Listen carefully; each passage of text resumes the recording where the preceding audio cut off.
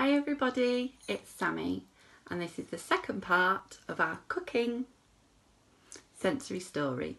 Now this sensory story is really open-ended. It's designed to tap into all the different senses: touch, taste, smell, sound, and you can take it as far as you like and get as messy as you like and get as involved in the kitchen as you like, or you can do like I've done today and just keep it nice and small and simple.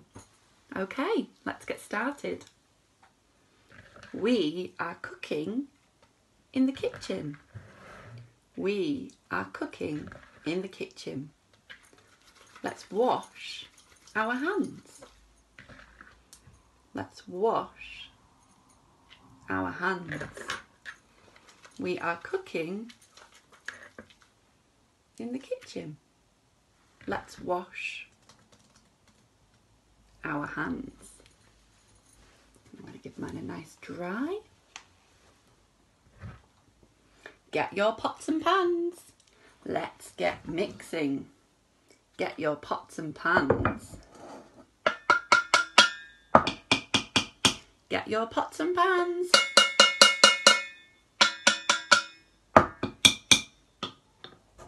Let's get mixing.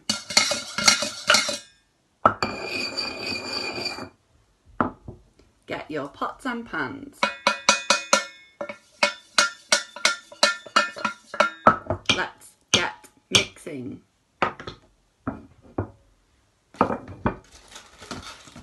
Can you smell what's cooking?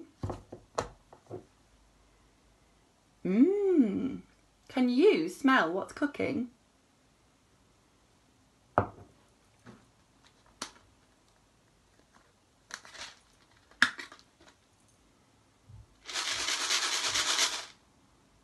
Can you smell what's cooking? Can you smell what's cooking? Let's pour and scoop and mix. Can you feel the food?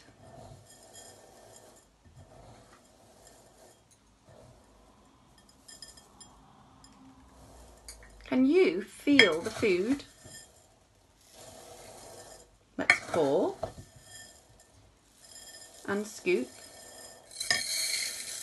and mix.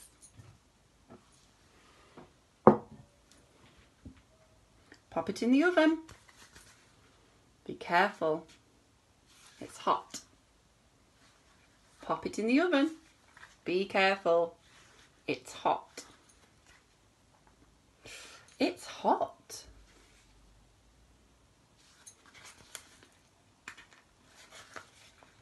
Pop it in the oven. Be careful, it's hot. Time for a taste test.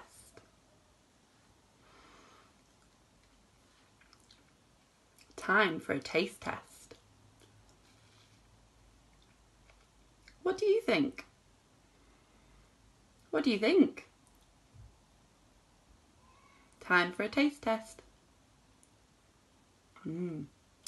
What do you think? Oh, thank you everybody for joining us today with our cooking sensory story, and we would love to see any photos or videos of your learners joining in and how you get on. Bye.